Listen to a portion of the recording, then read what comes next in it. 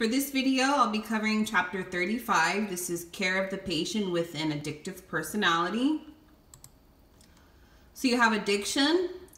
This is excessive use or abuse of a substance, display of psychological disturbance, decline of social and economic function, uncontrollable consumption of the substance, including the dependence.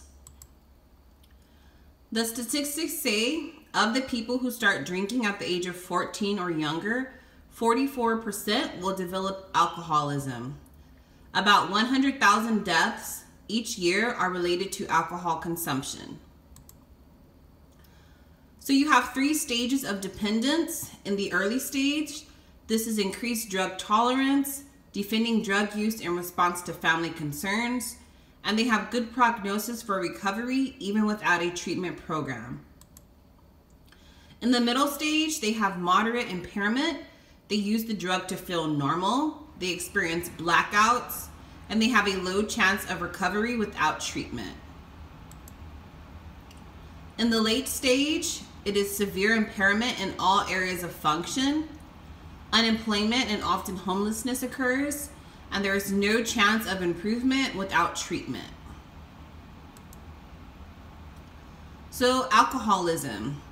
Alcohol is a CNS depressant. The active ingredient is ethyl alcohol or ethanol. An empty stomach increases the rate of absorption.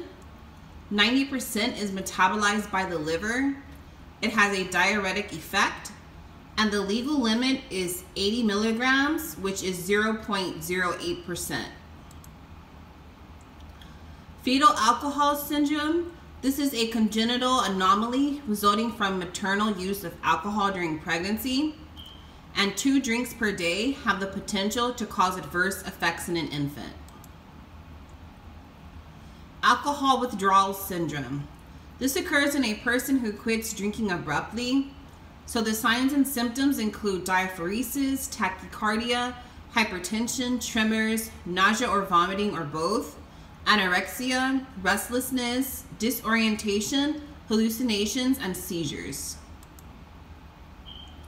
Tremors can occur 6 to 48 hours after the last drink and sometimes last for 3 to 5 days. And seizures can occur 12 to 24 hours after alcohol cessation. You have what's called delirium tremors. This acute psychotic reaction is a result of excessive alcohol consumption over a long period of time. The risk of death from this complication is as high as 15% with treatment. Signs of DTs are increase in activity, sometimes to the point of extreme agitation, disorientation, fear with an appearance of panic, hallucinations, and elevated temperatures. And DTs most often occur 1 to 4 days after cessation of alcohol and usually last from 2 days to a week. You have the Korsakoff psychosis and Wernicke encephalopathy. These are 2 brain disorders that sometimes occur with chronic alcoholism. So Korsakoff, it is a short-term memory loss, disorientation, muttering, insomnia, hallucinations, painful extremities with foot drop affecting gait. And in Wernicke, this is thiamine, which is vitamin B1 deficiency. It causes brain damage in the temporal lobes. So they'll experience memory loss, aphasia, involuntary eye movement, and double vision, lack of muscle coordination, and disorientation.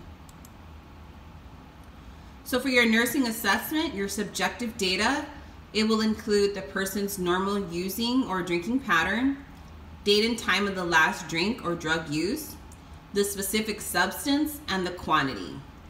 Objective data can include needle tracks and small scabs on the forearms, back of hands and insteps, which indicate IV use, frequent sniffling, stuffy nose, or harsh non-productive cough. Your CAGE questions. This is beneficial in affirming alcohol abuse. So 2 or more affirmations to these questions indicate probable alcoholism. And there's a little picture there. Would be those 4 questions.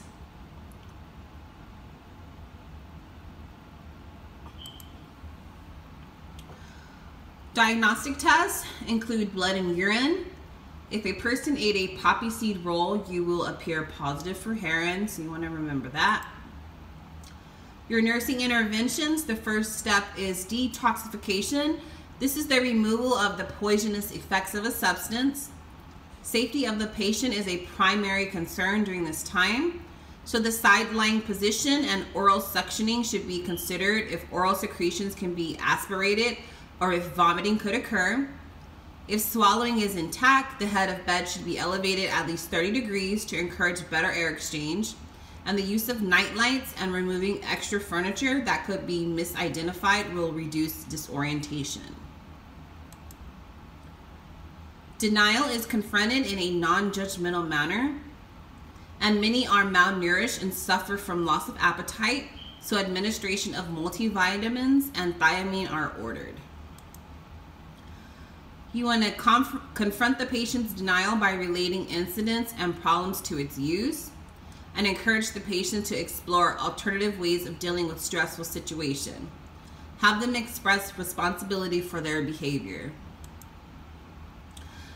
So next is rehabilitation. So after detoxification is rehab. The objective of rehab is to help the patient abstain from the substance abuse. They can administer the disulfiram, which is the antabuse.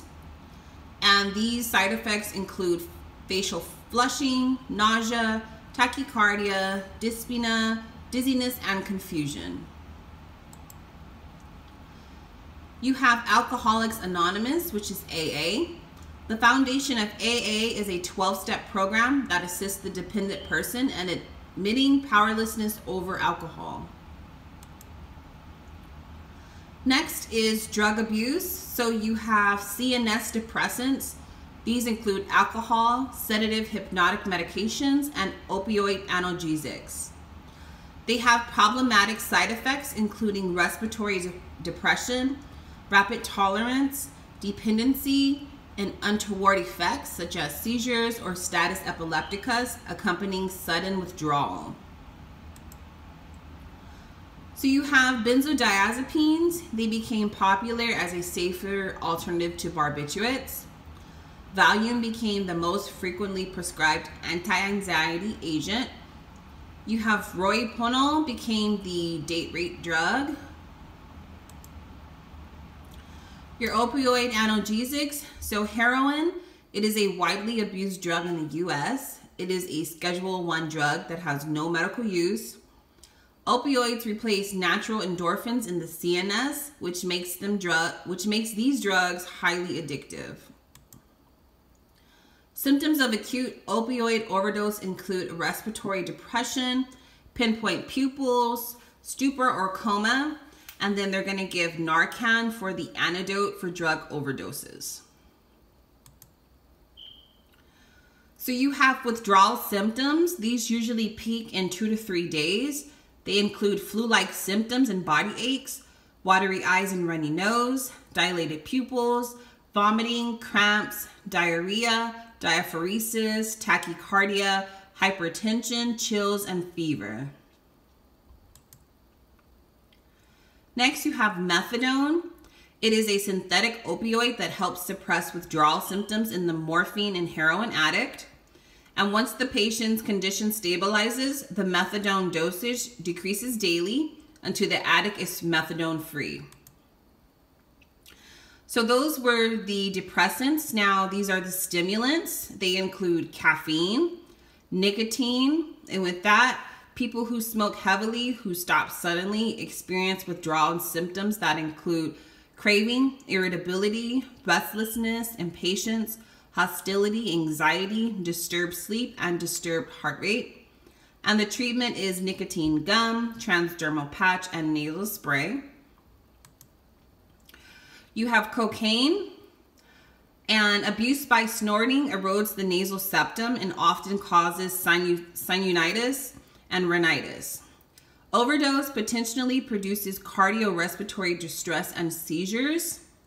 So you have amantadine. It is used to reduce the craving. Also, neonates of addicted mothers need close monitoring.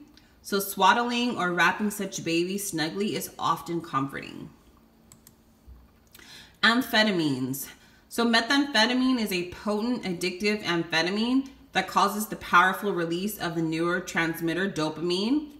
So over time, dopamine depletion in the brain results in Parkinson-like symptoms. Brain cell damage is sometimes permanent.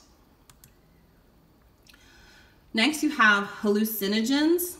These drugs alter perception and thinking, and some of their effects sometimes last 6 to 12 hours. So these drugs are PCP, your LSD, and your MDMA, which is ecstasy. So for PCP, it's a powder that easily dissolves in water or alcohol. Users often sprinkle it on other drugs such as marijuana. Overdosage of PCP sometimes becomes apparent through symptoms of schizophrenia like psychosis with extreme violence or attempted suicide. Seizures and coma are also possible. LSD, its effects potentially last more than 12 hours. An LSD experience is referred to as a trip. Crossover of sensory perceptions such as hearing colors and seeing sounds occurs. Altered perceptions such as melting walls and fear of insanity and death sometimes trigger panic attacks. So risk of LSD include flashbacks, bad trips, lingering mental disorders such as severe depression and schizophrenia, and general impairment of mental function.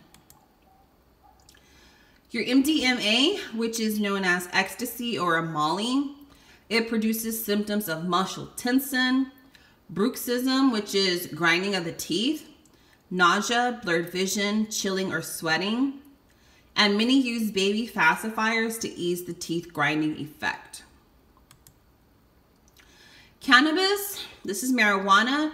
It remains a Schedule I drug because of its high abuse and addiction potential in the absence of proven medical use. It's used for analgesics, antiemetics for chemotherapy, tranquilizer, glaucoma medication, and antispasmodic for multiple sclerosis. So next is chemically impaired nurses. It is estimated that 10% of nurses in the US have a dependency problem. The ANA adopted a policy that recommends offering treatment to chemically impaired nurses before disciplinary action. So symptoms to look for would be frequently absent from the unit, rapid changes in mood and performance, increased somatic complaints, and patients report they did not receive their medications. So it is important for nursing colleagues to report suspect behavior. They have the peer assistance program. This is also called diversion programs. And these programs administer contract agreements requiring the nurse to undergo treatment and monitoring for a period of several years in order to keep his or her license in good standing. So let's review. Don't forget, diaphoresis, tremors, and hypertension are all symptoms of withdrawal from alcohol consumption. 44% of those who start drinking at the age of 14 or younger will develop alcoholism. About 100,000 deaths each year are related to alcohol consumption. In the middle stage of dependence, the user must use the drug to feel normal. Very few people in the late stage of dependence will recover without treatment. The legal limit for alcohol is 0.08%. An affirmative answer on 2 or more questions on the CAGE questionnaire is reason to assess more closely for possible alcohol abuse. As few as 2 drinks per day may cause adverse effects in an infant. Withdrawal signs from alcohol can occur as early as 6 hours after cessation of alcohol intake and sometimes last for 3 to 5 days. Care for the addicted patient starts with detoxification and is focused on keeping the patient safe from the symptoms of withdrawal. So keep the patient safe from aspiration and seizure. The focus of rehabilitation is for the patient to abstain from drug use. The foundation of AA is a 12-step program. When a person who is taking Antabuse consumes alcohol, severe nausea, tachycardia, shortness of breath, confusion, and dizziness are experienced. Rohypnol is known as the date rape drug. Narcan is given as the antidote for drug overdose. Methadone is given for the heroin addict daily until the patient is stabilized, and the methadone is reduced gradually until the patient does not need to take it anymore. Over time, dopamine depletion in the brain can cause Parkinson-like symptoms to occur in people who abuse amphetamines. Some hallucinogenic effects of PCP can last 6 to 12 hours. The manifestations of overdose of amphetamines are frequently permanent. A baby born to a drug-addicted mother should be swaddled, placed in an area of low stimulation, and minimally handled.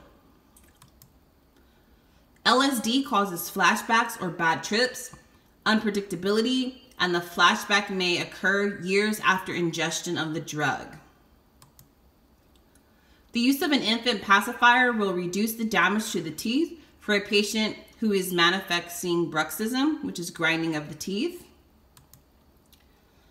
And the peer assistance program, it allows the nurse to retain licensure and continue to work under supervision, although possibly in an area where access to controlled drugs is difficult. So thanks for watching. Remember to like and subscribe to get all notifications of the videos posted, and good luck.